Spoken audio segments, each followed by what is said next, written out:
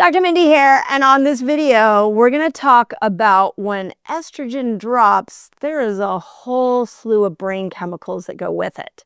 And this is giving so many of you brain fog, irritability, hot flashes, trouble sleeping, depression, anxiety. If you got one of those, you want to listen to this video, because not only am I going to explain why, always I'm hoping to give you some insight on how much control you have and what you can do to bring these brain chemicals back. So about 10-15 years ago, as I watched all these perimenopausal women flood into my office with all kinds of brain problems, a lot of depression, a lot of anxiety, a lot of trouble sleeping that wouldn't go away, I was deep into understanding fasting. I was spending 20 hours a week really diving into the research on fasting. And in that, I was also looking at the research on hormones. And I came across a study that showed, it blew my mind, and it showed that when estrogen goes down, there are over 12 neurochemicals that go with it. And it was like a mind-blowing experience when I read the study, because I was like, wait, we're not just losing estrogen, we're losing over 12 neurochemicals. No wonder this experience is so difficult. And then I started to look into what these neurochemicals are. And in my new book, Age Like a Girl, I call these neurochemicals estrogen's girl gang. Because estrogen is ridiculously powerful. She let an egg out every month, and then she went and bathed your brain. She's nourished your joints. She kept your bones strong. She did so many things. And she had a team of neurochemicals that did that with her. And that girl gang, I'll just throw them out here. I go extensively into them in the book. But is everything from dopamine, serotonin, acetylcholine, glutamate, GABA, oxytocin, BDNF, melatonin, glucose, and insulin. There you go. There they all are. That's her girl gang. Don't worry, I'm going to break this down. So you're not just losing estrogen. You're not just losing progesterone. You are actually losing a massive amount of neurochemicals, which is why you feel so horrible. I want to go through 3 specific ones, because these are really important that we bring up, because here's what's so cool about neurochemicals. This is what's so cool about it. You don't have to get it from a medication. You can use your lifestyle to get it. So it's not a doomsday because estrogen's girl gang is all left vulnerable now because estrogen left the building. You can bring the girl gang back without the presence of estrogen, and you can do it through your lifestyle. So if you feel like your brain has gone off, you can use your lifestyle to bring these back. So these are the 3 I want to talk about on this video. Number 1, oxytocin. But oxytocin is our connection hormone. This is why our neurotransmitter. This is why all of a sudden we connect differently. We can't do superficial conversations. We don't want shallow connection. We want deep, meaningful connection as we go through this experience. I'll talk more on that in a moment. BDNF. BDNF is brain fertilizer. It helps you hold on to new information. And estrogen brought BDNF to you every single month. Third one, melatonin. Remember our friend melatonin? That made it so that when it got dark, we got sleepy. And now it gets dark and we're not sleepy, or we're waking up in the middle of the night. That's because estrogen stimulated melatonin. So how do we start to court these neurotransmitters and bring them back? So let's start with oxytocin. A 2019 study found that women have more oxytocin than men. And it also can make us warmer. I didn't know that. That's kind of cool. Like, oxytocin makes us warmer, like temperature warmer. But it also makes us more emotionally sensitive. Yep, let's just own it. So in the amygdala, the fear center of the brain, a woman has more oxytocin receptor sites than a man, which gives us the ability to access a different stress response. It's called tend and befriend. And so when we're under stress, we go looking for oxytocin. But when estrogen left the building, we become less oxytocin sensitive. And all of a sudden, we have to double down on activities that bring oxytocin back in. And there are a lot of them. We'll go through them here in a moment. I'm going to specifically go through 3 ways. But I want you to know that if you're feeling less of that connection, it's because you have to go seeking oxytocin. She doesn't naturally come to you anymore because estrogen's gone. Now, what's interesting, before I go into the 3 ways, is that there was a 2024 review in the Journal of Endocrinology that explains that oxytocin levels decline alongside estrogen as we go through menopause. And this decline makes us more susceptible to mood disorders and depression, anxiety, and we feel a little less sociable. So I was just on a podcast called Decoded today. I was interviewed on this podcast, and it was a beautiful woman who's a therapist and doing some cool things in the mental health space. And she was telling me how she's seen in her practice so many couples that are splitting apart as they go through the menopausal experience. We also are seeing in the front headlines something called gray divorce.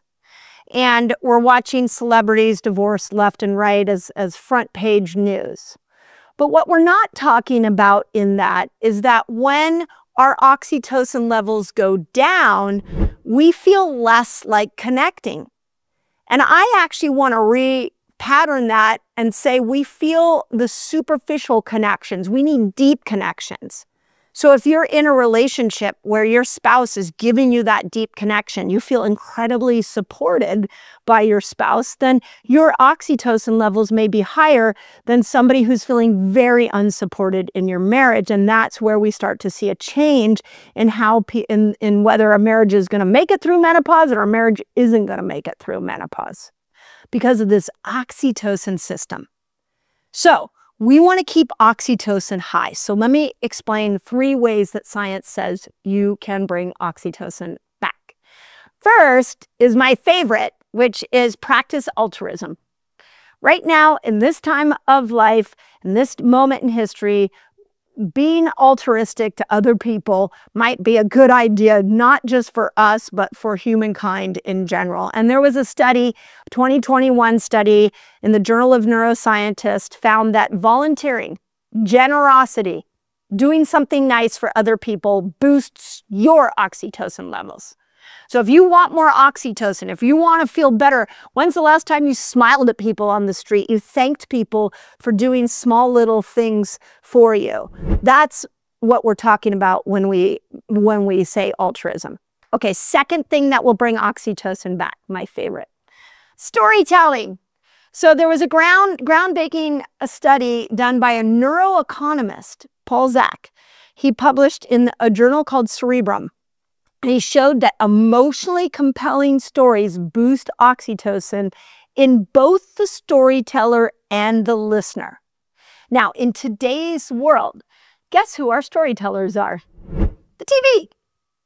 Well, when you're watching it on the TV, you're not getting oxytocin. But if you're in a human interaction with another person and you're sharing stories around your life and you're putting yourself back into these joyful moments and you're telling somebody about it, you're boosting your own oxytocin and you're boosting the listener's oxytocin. So gather 2 women together, menopausal women together, and start sharing stories. In Age Like a Girl, I share a couple of stories of women that started gathering and doing and sharing their own personal journey within like a ladies group. I have a story in here about a friend of mine who started to write a memoir for her kids. Anytime we step in and we look back and we look at joyful experiences and we tell something that lit us up in maybe 10 years ago, maybe 20 years ago, you telling that story is going to give you oxytocin just like it did the day the story happened.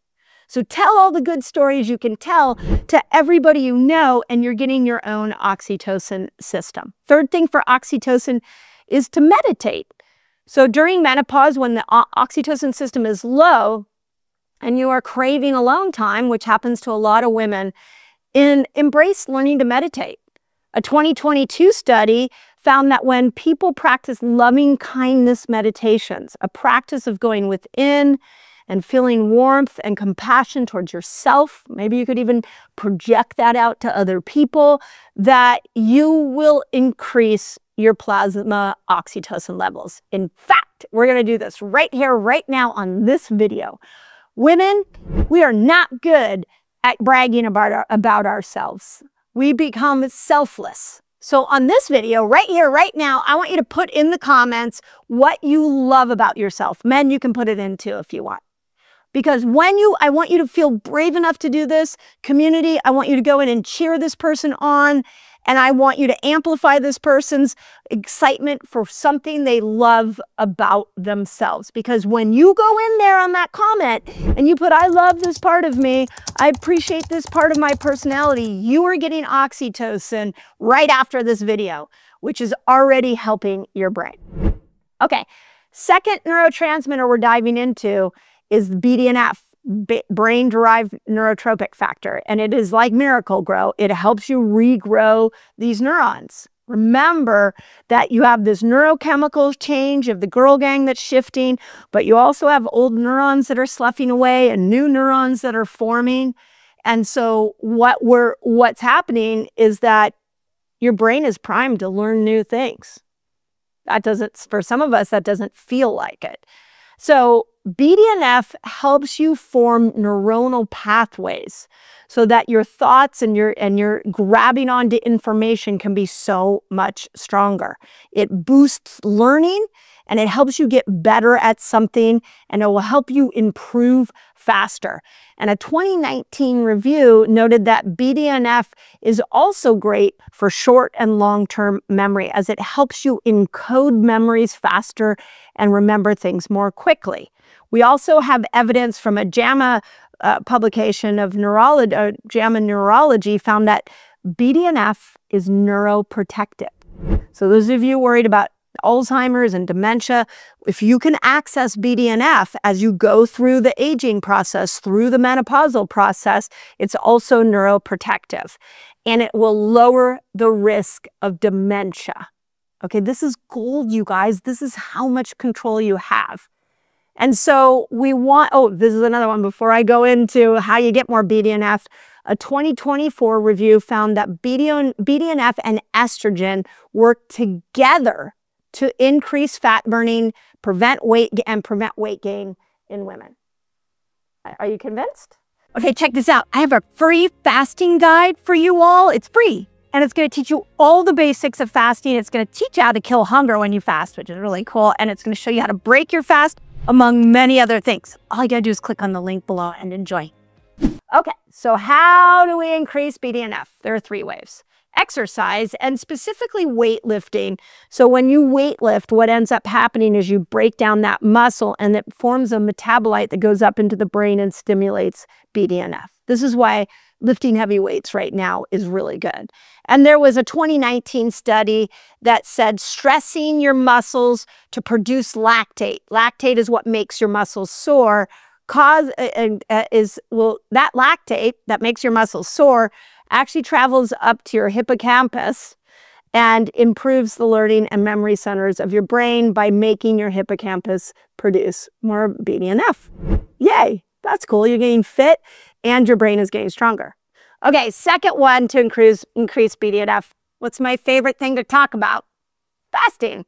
Intermittent fasting, there was a 2020 review that found that intermittent fasting is another way to increase BDNF. It found shorter fasts, something around 15, 16 hours, can enhance BDNF and cognitive performance. Third thing, walking. Easy. According to a 2025 meta-analysis, you're simply going for a walk increases BDNF. That's something I'm going to do after this video. So you don't get quite as big of a boost as from exercise or fasting, but walking daily keeps your BDNF levels up. Okay, the third member of the girl gang that we're talking about on this video. Hang with me, please don't leave me. I want you to know all this information so you can appreciate and enjoy the menopausal journey, and you can land in your postmenopausal years the best version of you yet. So melatonin. So estrogen would actually go up into the brain and stimulate melatonin production. And melatonin is a main member of the girl gang, and it's found that estrogen helps your brain decide when to release melatonin. And so there is a timekeeper in your brain. I've done videos all on sleep and melatonin, so I'm sure my team will link those in here. But when you don't have estrogen, what happens is your body, the timekeeper of the brain, doesn't know when to secrete melatonin. So you've got to train it. You've got to teach it where it should start to make melatonin. So of course, you could take a melatonin supplement, but just take it at the time that your body's supposed to have it, which would be before bed. Hopefully you know that. When it comes to melatonin, I've heard a lot of people say that they find that the melatonin supplement doesn't work. So let's talk about dosage. A 1 milligram pill is plenty. Higher amounts like 5 to 10 milligrams, they don't always provide additional behavior, additional benefit. And they might blunt your own melatonin's production. So let's make sure we keep it up at around 1 milligram. Don't go crazy. Don't start throwing melatonin down your mouth. Second thing is to avoid electronics. So let's talk about this. You need to be in a rhythm with light. So we need morning light to get that red light. We need midday light so you can tell your body, hey, here we are in the middle of the day. And we especially need red light at the end of the day. And that red light at the end of the day is what is going to tell your body to get melatonin the most. So you should go for a walk during sunset. But if you come back and you get on electronics, especially an hour before bed, blue light from electronics suppresses your body's natural melatonin production. And there was a 2019 review that found that blue light exposure before bed lowered melatonin, decreased deep sleep, and increased wakefulness throughout the whole night. So let's get off our screens. Okay, third thing is let's sleep in the dark. So at 55, I can tell you that I now sleep with a mask on, a sleep mask, so that no light comes in. So some people have blackened curtains, but we do know that from a 2010 study that even normal room light exposure can decrease melatonin release by 80%.